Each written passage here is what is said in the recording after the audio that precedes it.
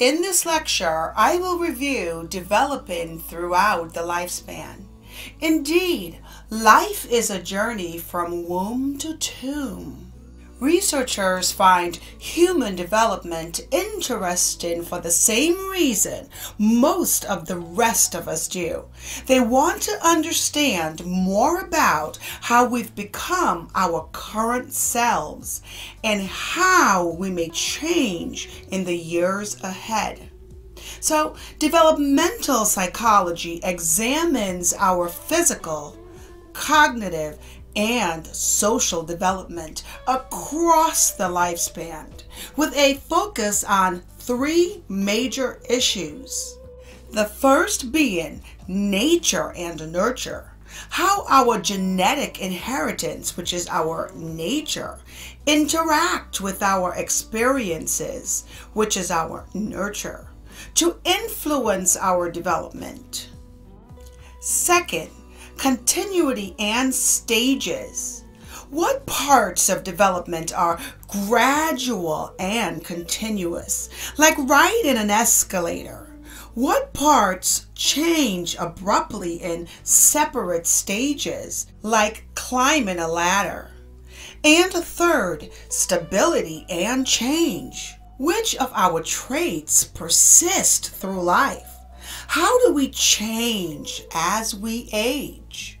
Let's start with continuity and stages. So, do adults differ from infants as a giant redwood differs from its seedling, a difference created by gradual growth? Or do they differ as a butterfly differs from a caterpillar? A difference of distinct stages. Researchers who emphasize experience and learning typically see development as a slow, continuous shaping process. Those who emphasize biological maturation tend to see development as a sequence of genetically predisposed stages or steps. Although progress through the various stages may be quick or slow, everyone passes through the stages in the same order. Are there clear-cut stages of psychological development, as there are physical stages such as walking before running? So, in my series of lectures, I will talk about these stages according to Piaget on cognitive development, Kohlberg on moral development, and Erikson on psychosocial development. But as we will also see, some research casts doubts on the idea that life proceeds through neatly defined age-linked stages. Although many modern development psychologists do not identify as stage theorists, the stage concept remains useful.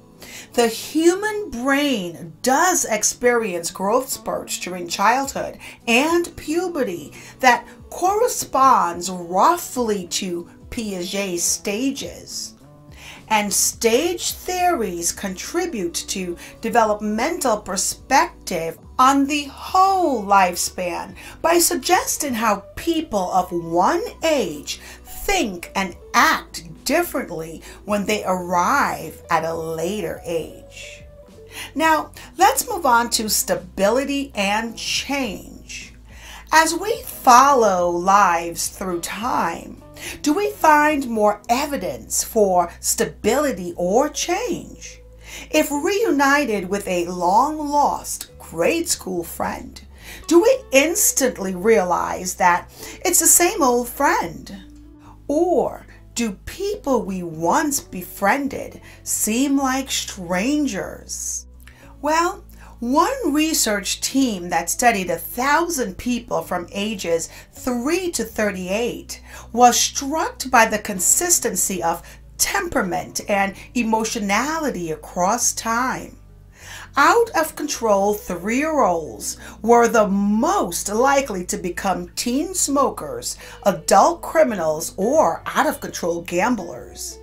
And the widest smilers in childhood and college photos are later the ones who are most likely to enjoy enduring marriages.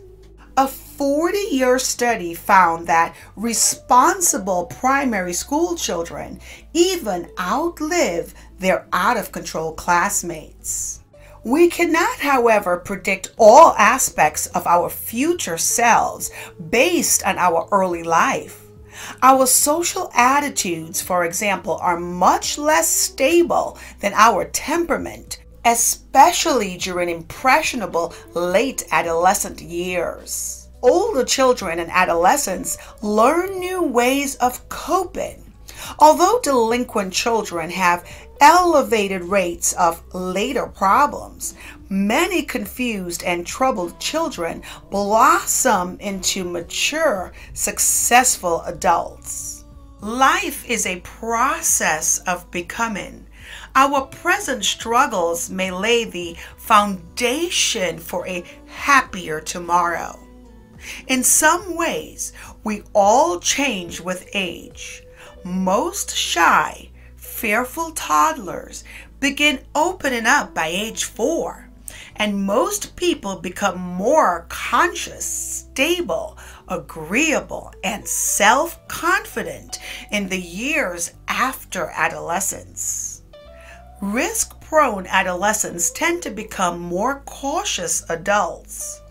Indeed, many irresponsible 18-year-olds have matured into 40-year-old business or cultural leaders. Such changes can occur without changing a person's position relative to others in the same age.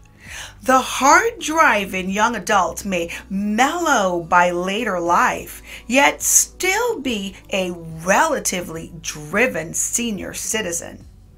Life requires both stability and change. Stability grows our identity, enabling us to depend on others and on ourselves. Our potential for change gives us our hope for a brighter future, allowing us to adapt and grow with experience. Please view my upcoming lectures on developmental issues, prenatal development, and the newborn.